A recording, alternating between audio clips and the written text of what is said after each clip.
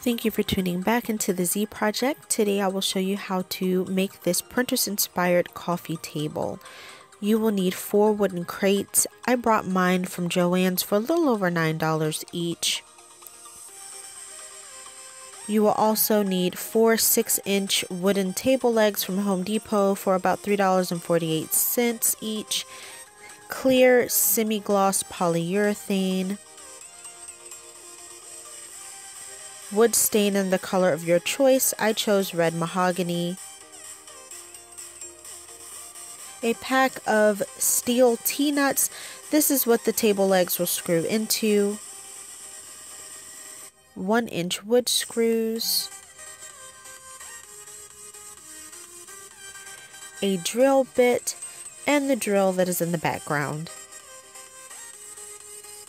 You will also need 2 types of bumpers. One will go under the plexiglass top and the other is for the table corners.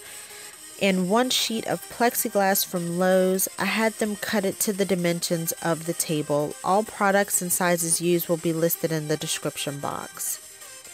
Now remove the paper and any glue from the crate. And next, take an old rag that has seen better days and begin to apply the stain in the same direction as the grain of wood.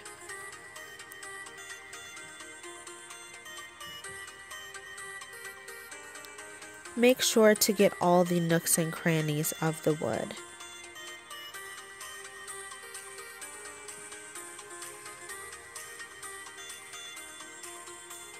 You will do the same for the sides, the bottom, and the inside of the crates.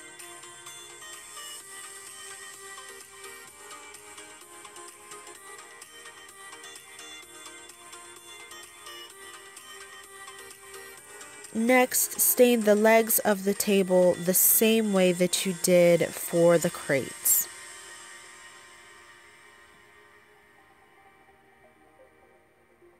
This is how everything should look once it is stained. In the same way that you apply the stain, you're going to apply the polyurethane gloss coating. And this is the design I used to assemble the crates. I do apologize for the lighting. It was hard to get good lighting inside of the crates for filming. But you are going to screw 2 screws at the top and 2 at the bottom, attaching the solid ends and the slats of the crates. It sounds a little confusing and complicated, but I'm pretty sure you can see what I'm talking about.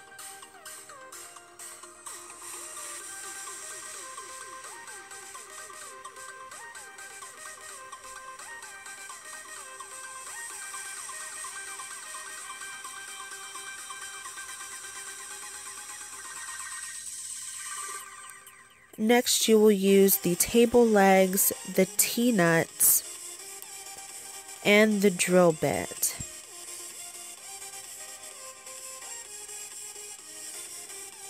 You are going to drill a hole about 1 to 1.5 inches away from the edge of the crate.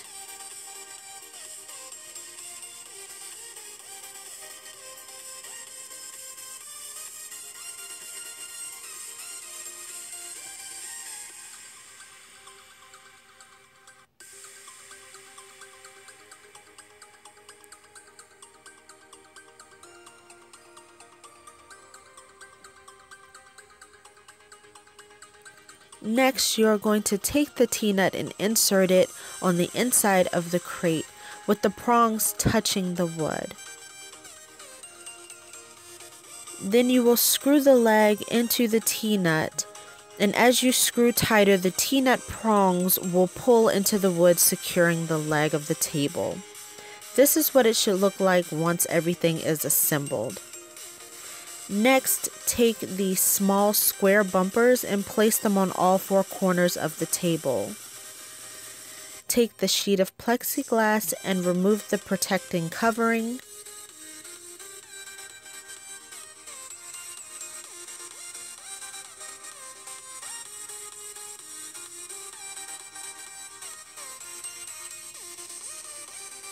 Next, carefully line up the edges of the plexiglass and the table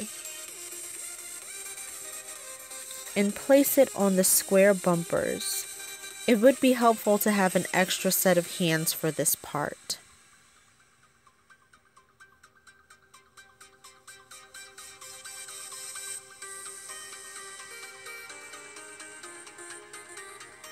And last, take the corner bumpers and apply them to all the corners of the table. And then you are all done. And this is my finished result. I hope you guys like this, and as always, definitely give this a try and connect with me on Instagram and Twitter, and do not forget to subscribe and like this video, and I will see you guys next time.